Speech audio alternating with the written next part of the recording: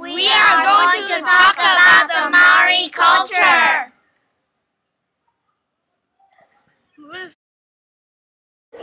Stories and legends.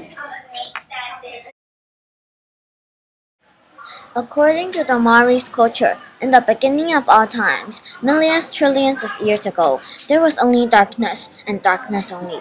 The sun, moon, sea, land, and the gods had not been created yet. Later, the sun, moon, and heavens were born from the darkness. Then two gods, Sky Father and Earth Mother, were born, and embraced as they walked to Earth.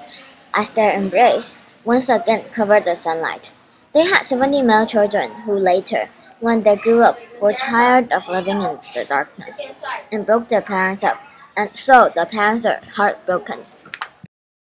The sun shone. The parents were separated. One god was not happy to see his parents sad, so he created storms and revenge. Out of the past. In the New Zealand Wars, the Maori fought the British. There was a great loss of life when the war ended. Social structures. If a village has a meeting, the meetings are held in the center of the village. The buildings that they have their meetings are called a ware. Now I'm going to tell you how they communicate with each other. Hongi is a traditional Maori greeting, which is similar to a handshake. Before 1800s, the Maori did not have a written language, so they carved signs and nods to communicate. Only 15 letters and combinations are used for Maori words. They are H, K, M, N, P, R, T, W, A, E, I, O, U, W, H, and N, G. The first Maori dictionary was written in 1844 by Bishop Henry W. Williams. Once the Maori learned to communicate, they thought these skills were quite valuable. Law and order. The Maori didn't really have any government. What they really followed was tapu, not a government. Tapu means the same thing as taboo.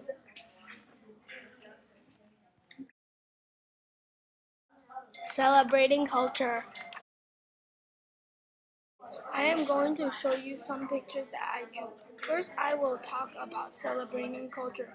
The Maori has a special dance which is called the haka. The haka is to show pride and joy and happiness. Arts and culture. The Maoris decorate almost everything they own. Clothes, house, pillars, walls, everything. Next, I will talk about how they dress and their traditional dresses. This is a picture of a traditional Maori dress. They are worn for ceremonies and cultural performances. It feels very uncomfortable. They use flax as a most common materials to make clothing. Using this kind of tiny chisels, the Maori carve their skin and add dye into the cut to make unique designs on their bodies. It is very painful. They make designs on their faces, thighs, buttocks, and their head. The head is the most important part, so it is very complicated and detailed. This is another picture of a man with tattoo on his face. As you can see, they are very well detailed. Food and fun. The Maori diet consists of crayfish, eels, crabs, seals, shellfish, and salmon, which are seafood. The vegetables they eat are watercress and kumara. They also eat two kinds of birds, which are kuru and tui. Sometimes, for fun, the boys would throw soft spears at each other to practice their battle skills. Also, sometimes they would jump from a rope into the water. The young boys also liked to walk on stilts. I will tell you about the Maori great ideas. Warfare is a part of Maori culture. The Maori fought in wars with the British. All of the villages are fortified. At issue.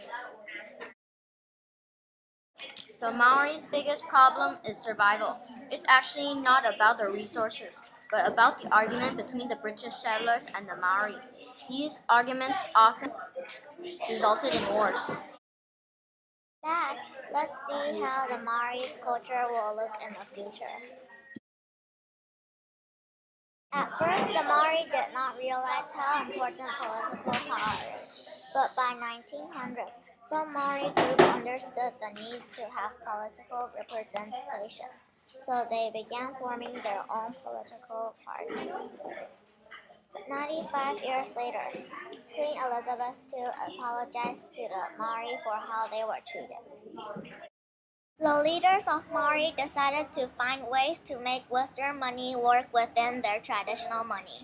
They learned how important education, proper systems for cleaning the water supply, and building a strong economy were. They also learned to maintain their traditional society. This culture continues today.